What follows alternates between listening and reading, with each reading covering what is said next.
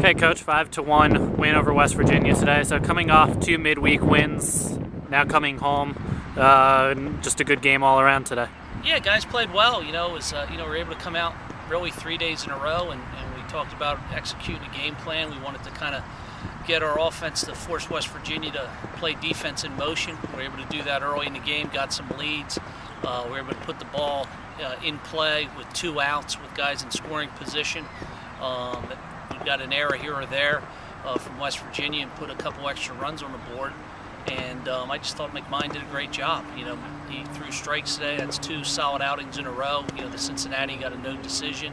And then, against a really good hitting club tonight versus West Virginia, I thought that he dominated the strike zone, kind of kept them off balance. Our defense turned 2 or 3 double plays, and, we got the ball at the end of the day. At the beginning of the day, we just said, hey, somehow, some way, let's find a way to get Francisco the ball at the end of the game. We got him the ball, and we got a win.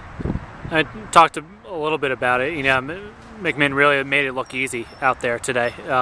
Maybe just showing just how good he really is. Yeah, he had his fastball was in the mid-90s, and his slider's a pro pitch, and I think what he had today is he was able to throw his changeup in the middle innings that really caused the West Virginia players some problems, and they didn't get good swings off of him in the middle innings.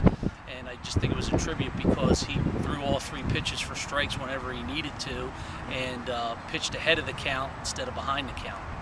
There's 2 games in a row that our small ball has really caused problems for the other team. That's got to be a good sign to see our offense, in top form. Yeah, it has to. I mean, that's how we have to play. We have to force people to make plays. And like I said, if we take our pitches and we get our bunts down, we force them to come get the ball and make throws. And, they struggle with it a little bit tonight. And West Virginia, they have good defensive players.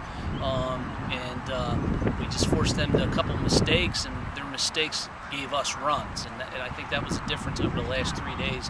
Other teams' mistakes resulted into runs, not just base runners. Does a game like this maybe carry over into the next one then for tomorrow? Yeah, I think so. I mean, we've been down this road with West Virginia. It just seems like we've always gotten off to good starts for West Virginia on Friday nights. Strayline's pitched well against them. Ellis in the past. McMine tonight. We're going to have to work real hard with the rest of the pitching staff to contain their offense. I mean, that's the one thing with this. This is another big inning team. If you don't pick up the ball, you walk them and hit them. This is a team that can throw up a 3, 4, or 5 spot on you in a couple innings, and you're in big trouble. Hopefully we can go out and have command of the strike zone and continue to play good defense and force the issue offensively. Just kind of roll the dice tomorrow and see how it goes. So that's the wrap-up from the ballpark at Plymouth. Final score on Friday, Villanova 5 and West Virginia 1.